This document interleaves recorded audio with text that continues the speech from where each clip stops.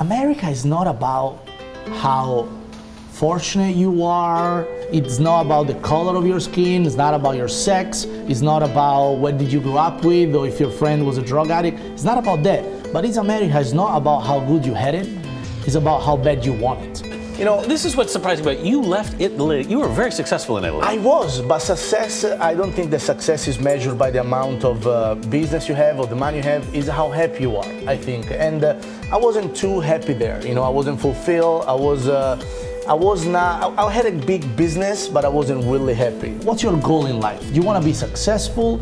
Yes, then let's define success. What's success for you? Success for me is be able to pay the bill, have plenty of money left over to take care of my family in case of need, put my kids through college before they're even born, make my wife happy that I don't have yet, buy a house for my parents, which I didn't have yet, and do a bunch of things for the people I love. How do you do that? You gotta create business, because at the end of the day you need money. How do you make a lot of money?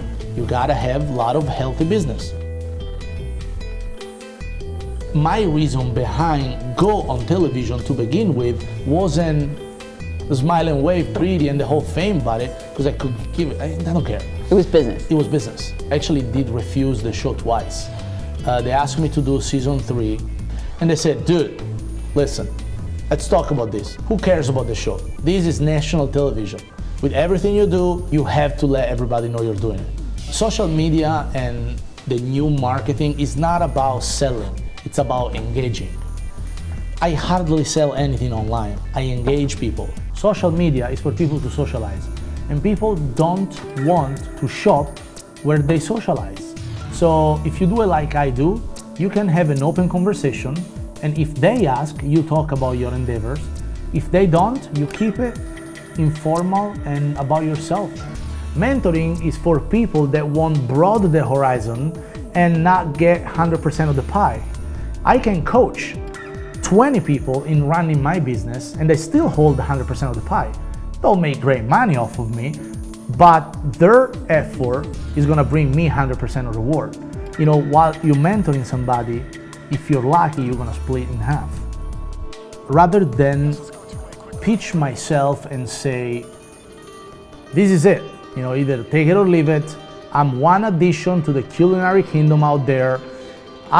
As a businessman and a chef, I try to ask myself smart questions. The more quality question you ask yourself, the better answer you're getting, and you can build upon it. Think about people like Ford, car manufacturing company. This person, it was broke. His first car company failed, and then he got up again, and by 1928, half of the car on the planet was from his brand. So, you know, challenge, it's what motivates a real entrepreneur in growth. Second chances are not made to fix your mistake. Second chances are given to people to prove themselves that they can fall and get up again.